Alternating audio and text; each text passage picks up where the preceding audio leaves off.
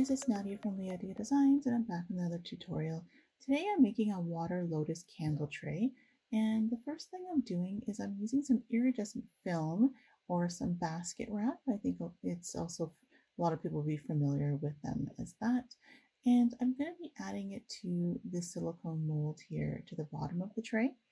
And I didn't put any resin or any kind of adhesive. It's basically just kind of clinging to the silicone. So, and I added some wrinkles in there just to add some texture. And now I'm going through and taking my X-Acto blade and cutting off the excess. And I want to get this as close to the same shape as the mold as possible, but I definitely don't want to cut the mold. So I'm trying to be really careful here to just kind of remove the excess. And then once we're done that, we will go ahead and add resin to the top of this.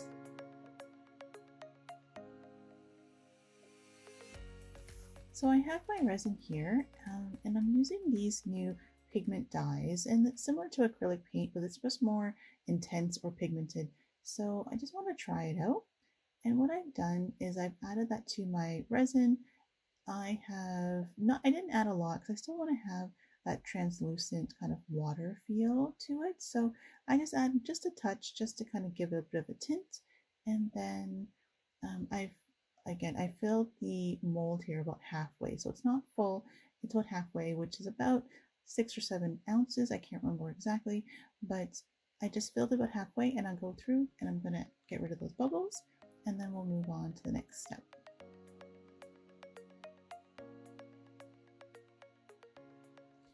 So now I want to add these abalone shells, and these are of course the beautiful rainbowy shells that you've seen me use before.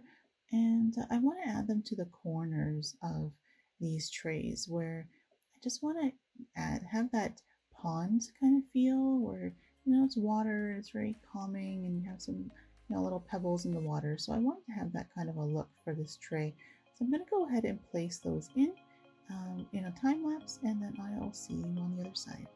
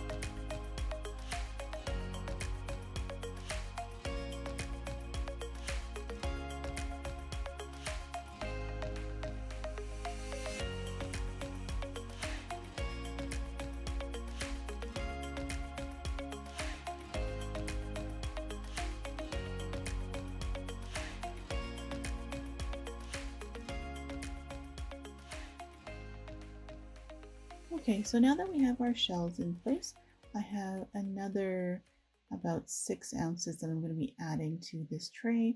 And again, I did tint it with the same blue, green kind of colors, and I'm just going to add those on top to kind of cover over those abalone shells and also fill the tray. So, and then once that's done, we'll again heat the bubbles out and then leave it to set overnight so that we can unmold it in the morning.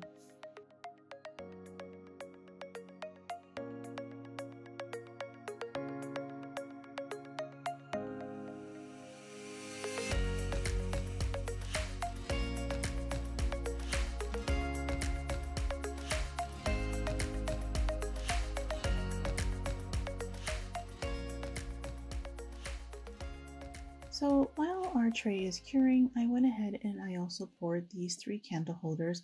These molds are from Shop Resin Molds, and they are Lotus shaped candle holders, so they're perfect for this little project that I'm working on. The 2 on the sides are smaller, and the one in the middle is larger. And again, as usual, you guys can find the links to the brands and the companies that I use in the description below the video, and I include discount codes if I have them. So make sure you check there if you wanted to know what the products are that I'm using, or at least with the brands, so you can go check out their websites. So as you can see here, the 2 side candle holders are a very pretty shimmery white, and then the center one is more of a pale pink. So you'll see that once I get that out of the mold.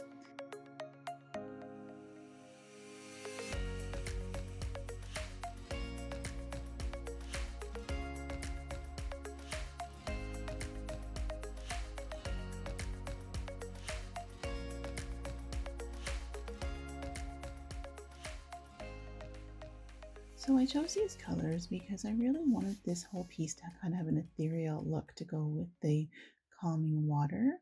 So as we unmold the tray here, you can see that, again, as you remember, we just tinted the resin ever so slightly blue because I really wanted the iridescent film and that kind of rainbow effect to show through. So, and I wanted to look like clear water. So I think that worked out actually really well. And as I saw, what I was seeing here is to just place these candle holders on top, and it would make a really pretty centerpiece or just on a little table. So let me know in the comments what you guys think of this tray. Do you like this watery effect with the iridescent paper? Do you like the abalone shells? And what about these candle holders? I'd love to know what you guys think of this piece. And thank you guys again so much for watching. Don't forget to subscribe, and I'll see you next time. Bye!